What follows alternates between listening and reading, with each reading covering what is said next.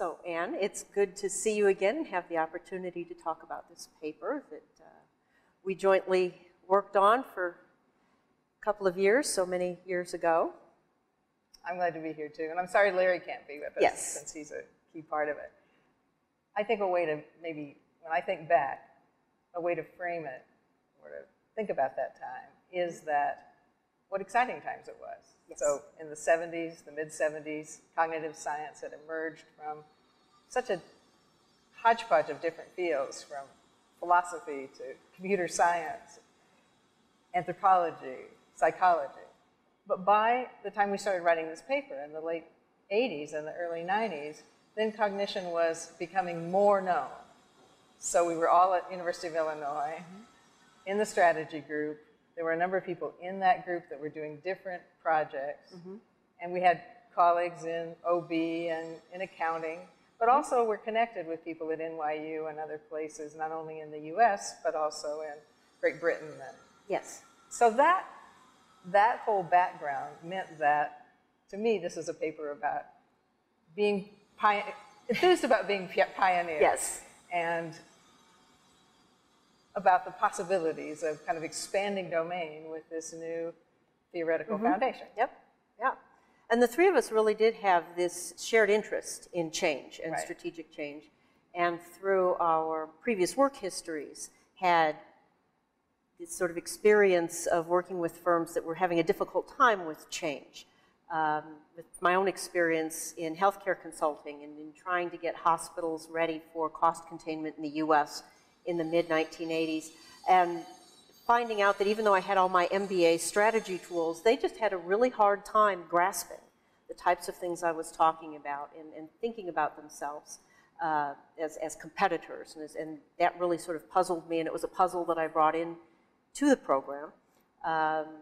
We also then chose to focus on two railroads that Larry Stimpert was familiar with.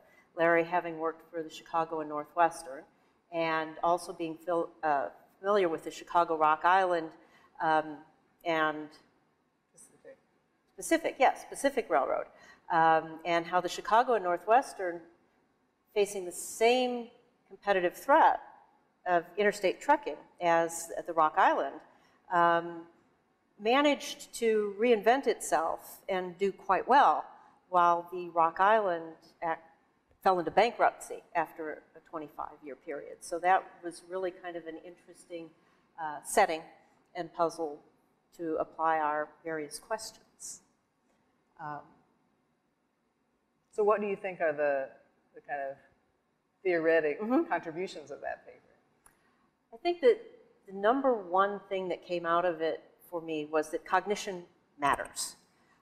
As you'd mentioned earlier, there were all of these people playing around with the idea of cognition and its relationship to organizational action and strategic action more particularly.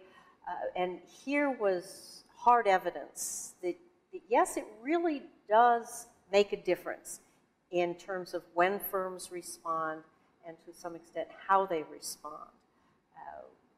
We went in thinking that perhaps the big cognitive difference would be a difference in timing of when organizations, when each railroad noticed the change in competition. And what we found was that they noticed it pretty much at the exact same time. They saw it, they noticed it. To some degree, they saw it as a problem. And so from the problem sensing perspective, there was very little difference. But it was how they came to understand the implications of that, both for the firms themselves, for competition and how to compete, and the learning process and the pattern of that change over time that really came out as the key factor in explaining the differences between the Chicago and Northwestern and the Rock Island railroads, where the Chicago and Northwestern, over a period of 25 years, went through this intricate process of better understanding how the change in competition fit with their idea of industry, with their idea of firms' activities, with their idea of what competition is and how best to respond, and eventually led to changes in strategy that really improved their position. The Rock Island just said, yes, here's another form of external event that we have no control over, that somebody else has to deal with. More particularly the government. Particularly the government. And the only time they really changed their models, their views of the world, was following a change in CEO. And the focus was really on a change of what we should do. Change in organizational activity, but that change in organizational activity didn't appear to be related at all to a change in the way they thought about their environment or their organization. I think I would say that another contribution to the paper, several contributions, were really methodological. So one of the problems with cognition is that you are trying to use a phenomenon that you cannot access. Yeah. It's what's happening in somebody's head. And as we know ourselves, even knowing what we think, especially over time, we see it change, is not so easy. And at the time we were really talking about this, the various methods that were available seemed particularly inappropriate for strategy. So now we have some strategy-relevant designs of experimentation, but then the kind of experimenting that was being done was with students in a psych class for a grade doing something. And that just seemed totally inappropriate for a field that was trying to understand what smart people, interested in complex problems, deep knowledge, consequential actions, what they were doing. And the other main area of methodology, perhaps, was in a more ethnographic approach. But there again, the ethnography that was being done just seemed too complex, too far from the kind of people that we were interested in. So the development of cognitive mapping, based on a philosopher and their kind of rationale for how arguments are made, was really a contribution of the paper.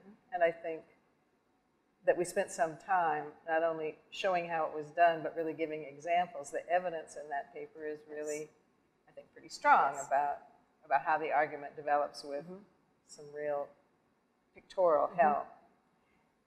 I think the other thing that we did that's not so impressive, but still is hard to do, is that it was a careful attention to a match sample. Yes. So we didn't just choose organizations that looked like they might be heading in the two directions that we were starting out. We can see in our evidence that, in fact, they were very close early on. So then when you see the Chicago and Northwestern really change, it's more plausible. So that methodology, I think, is a real contribution. One of the things the method allowed us to do was to trace this very complex unlearning process really over a period of 25 years that you really couldn't capture in any other way. By looking expressly at how people communicated what they were thinking. At the time they were thinking it, and tracing those changes over time, we found that it was much more complicated than just changing your mind about something. There was evidence of some experimentation with activities, with thoughts, things dropped into the maps, things dropped out of the maps, and it was this process of unlearning what you had known and then figuring out what new knowledge you had to develop in order to be successful.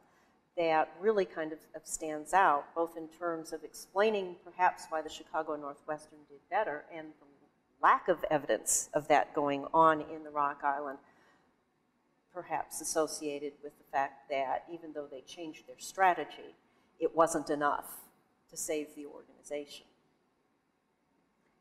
We both went on, and with Larry, to do other work in this area, but rather than, and so did a lot of other people, of course, but rather than go through that, I think it may be a good conclusion is to say how important learning continues to be.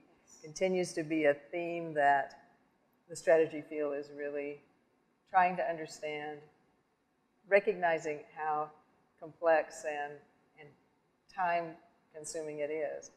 Cognition is also continuing to be important, but it's interesting that that word has had more shifts. Yes. And so now perhaps a word that is used more often is framing. Another is the idea of sense-making, which is articulated or put in, emerges when there is a surprise, as there was for one firm and not for the other. So that cognition sphere is important, Yes. but you see it in more words. Yes. Certainly, though, change and improvement in position is a basic theme and strategy. So that's, I think, one of the reasons why this paper has continued to get some attention. Absolutely.